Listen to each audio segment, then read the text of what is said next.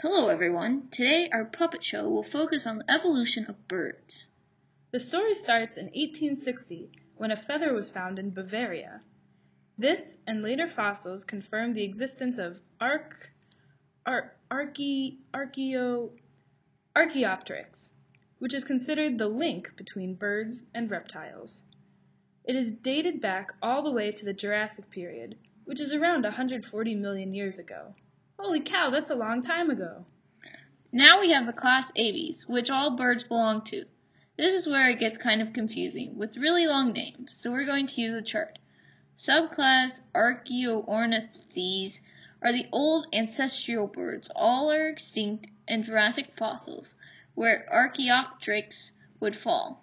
They had remnants of reptiles including clawed wing, reptilian rib cage, and a long bony tail.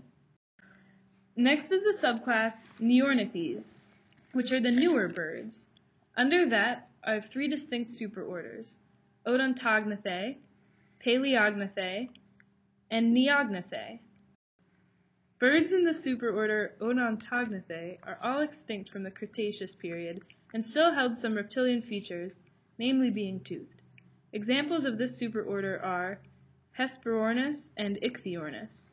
Next is the superorder Paleognathai, which means ancient jaw, as they still have a primitive palate.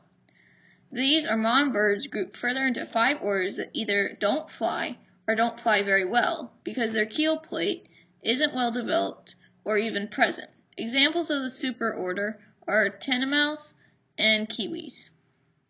Finally, there is the superorder of Neognathai, which means new jaw, as they have a modern flexible palate.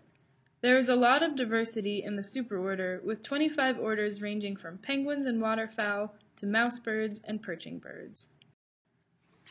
As you can see in this sketch of an avian skull, the modern bird shares some structural features with reptiles. This further supports the theory that birds have evolved from reptilian ancestors. Let's take a closer look.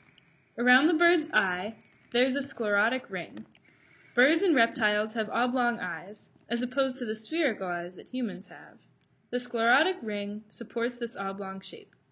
Looking at the ears of reptiles and birds, we can see that there is a single middle ear bone. In contrast, let's look at a human ear. We can see that there are 3 middle ear bones. Some other similarities include the expanded lateral brain case, the lower jaw is composed of several bones, and the single occipital condyle, which connects the skull to the spine in a ball-and-socket fashion.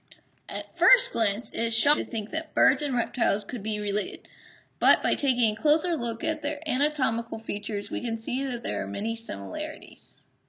So why did birds need to change? Why did they evolve from reptiles? No one knows this answer for sure, but we can make several educated guesses. Birds may have lost some of their reptilian features because it was beneficial to their survival.